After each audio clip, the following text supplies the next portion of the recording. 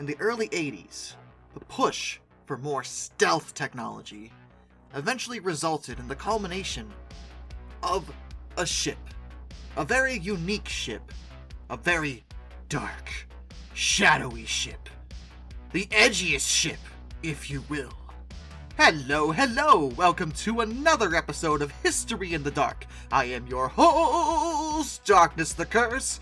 And before we begin, as always, thank you so much to my generous patrons, my British Rail critics, and of course my underwater train finders. You are the reason why this content remains so edgy. And today, we are going to discuss the Sea Shadow. One of my favorite ships ever built. Very unconventional, but very cool. And its story is not super long, but still rather interesting. And there's a lot of misunderstandings and rumors about the ship that, well, I want to correct, because people don't necessarily understand what she was for and what she was really doing. This is the story of the Navy's stealth ship, the Sea Shadow.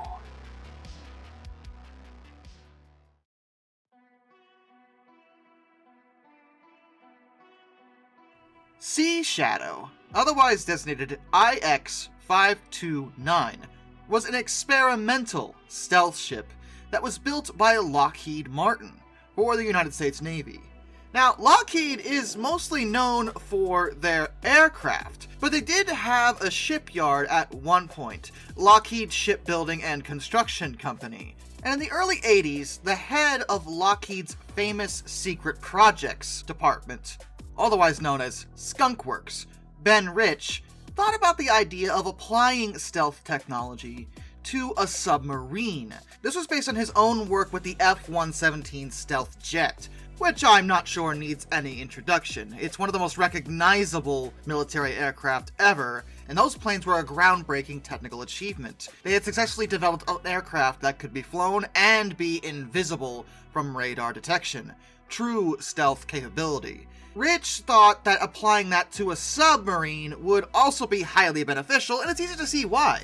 Prior to the F-117, the only really successful stealth, quote-unquote, military vehicle were submarines. Now, submarines weren't invisible necessarily, they could be detected, but especially in the early days, it was a lot harder than, well, surface ships. Subs were underneath the water. But modern tech had made detecting subs a lot easier, but what if they applied what they had learned with the F-117 to a sub? But initially, the Department of Defense actually wasn't interested.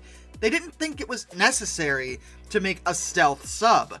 But Rich really genuinely believed that this tech could work and should be applied. Just because the DoD was initially saying no didn't mean that they wouldn't say yes when they saw the concept in action. So he managed to obtain a contract with DARPA to develop stealth concepts and materials for surface vessels, a ship on top of the water. This was easier to develop, so therefore not as expensive, and it would help demonstrate the tech for naval applications. If he could show them that this could work on the ocean, then applying it to a sub would be the next logical step. And so the Sea Shadow was slowly pieced together, but they had a lot of early problems with her, as these ambitious ideas tend to have, but they were very silly in some applications. One wasn't foreseen. Initially, the wake she left as she moved over the water was actually so large that it could be detected by radar, which defeated the purpose of her being stealth, because, I mean, yeah, they couldn't see her, but they could see where she had been. They had to fix that, which they did. But another problem, and a much sillier one, was apparently when she was built, they'd put her propellers on backwards? I'm not even sure how you did that, but they did. That was fixed too. And she was finally finished in 1984. Looking at her completed design, you can see the F-117's influence here. Her appearance is bizarre and pretty much unlike any other naval ship before or since the Sea Shadow. She looked very alien, but again, much like the 117, so it seems to track pretty well. Part of her perplexing appearance had to do with her hull form, which was a swath design. That stands for Small Water Area Twin Hull. Basically, she had two separate, larger hulls that sat underneath the water, that each had their own propeller, aft stabilizer, and inboard hydrofoil. The point of this was to maintain stability and to increase speed, without necessarily increasing wake while moving. The upper hull was where the crew remained, and she only had a complement of 4. It was at no point meant to actually be put into service, necessarily. She was strictly only a test bed for the technologies, and this is where rumors circulate. Any kind of these experimental projects in the modern day lead to conspiracy theories. No, I know what they're really doing. Look at that ship, it's obviously evil, and they're up to something like testing alien technologies. Which is all ridiculous. Stop saying that. You sound insane. The technologies that went into this craft are strictly human because we are not idiots and we do develop things on our own. Magic. And she was never meant for any kind of mission parameters when it came to doing anything other than testing the technology. Only testing. Always. Forever. That's all she was ever meant to do, to the point that she was never even commissioned by the Navy, though she did appear on the Naval Register, because she was a Navy ship, but she was never meant to be mission ready, and she never even had any weapons at all. They never tested any kind of weapons with her because they didn't need to. That's not what she was meant to do. She was actually also a top secret project for many years, nearly a decade in fact, as she was assembled in a floating hangar in the San Francisco Bay Area, which is known as the Hughes Mining Barge, or HMB-1.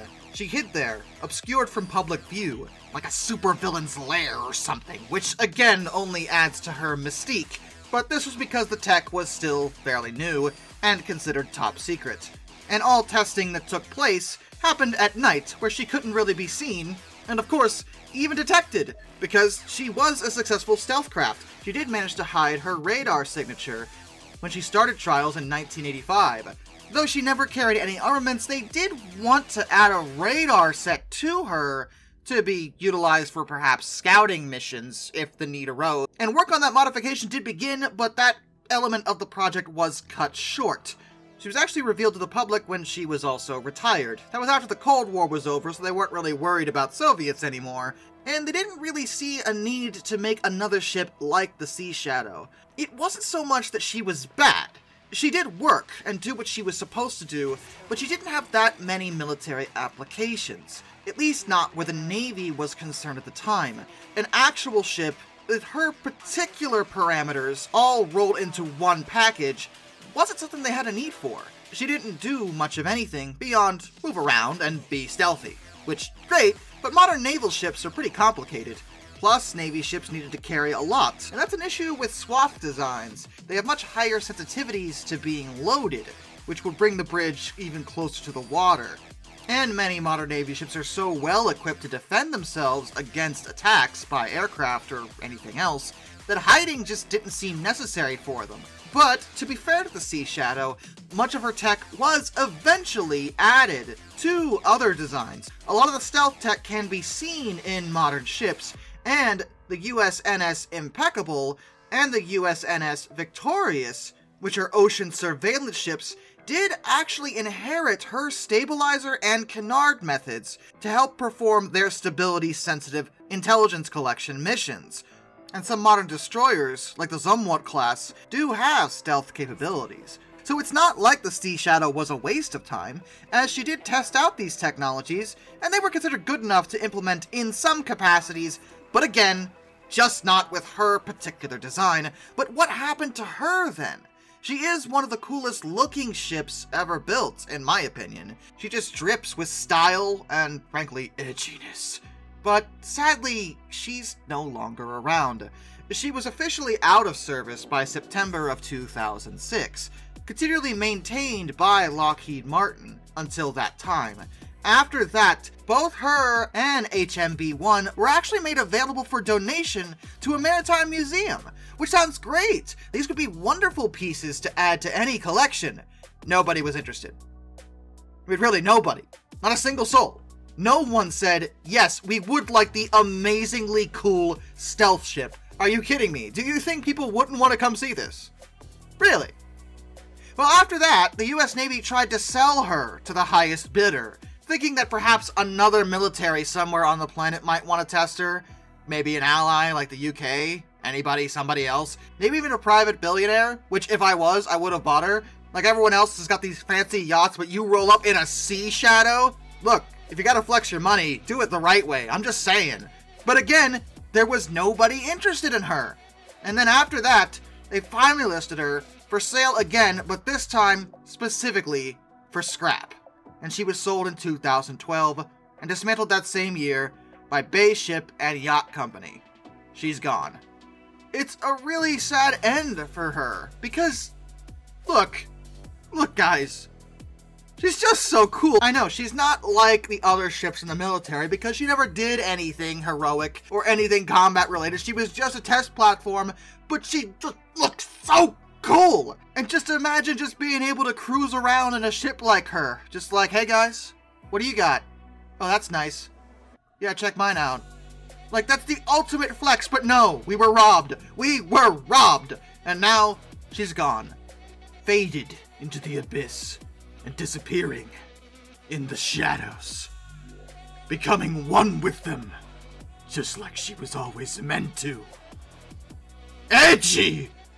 And with that, a special thank you to all my underwater train finders, Some Dude 267, Orange Glass, Benjamin Owens, Panzer Kitsune 131-232, Josh Johnson, Metal for Life Guy, Anzac A1, Arthur Roy, Tommy Rossini, Lord Captain Von Thrust III, Joshua Long, Brian, Jack Carson's Road Videos, Hayden DeGrow, Master of None, Lord Hawk 444, The Baxter, That Guy with a Beard, Mark Holding, Lock Kraken, Murder Drone Stall, A Person 723, DM Trouble Typhoon, Hendrick Motorsports Fan 5, Alfonso Lapuche, Royal Hudson 2860, Isurfer 1405, Charles Kwiatkowski, Matthew Wolf, Dr. Racer 78, Ohio Drucker 1, Mr. Sleepy, Matt Weaver, Alaric Jaspers, Tom Red Lion, and NS Productions 8104.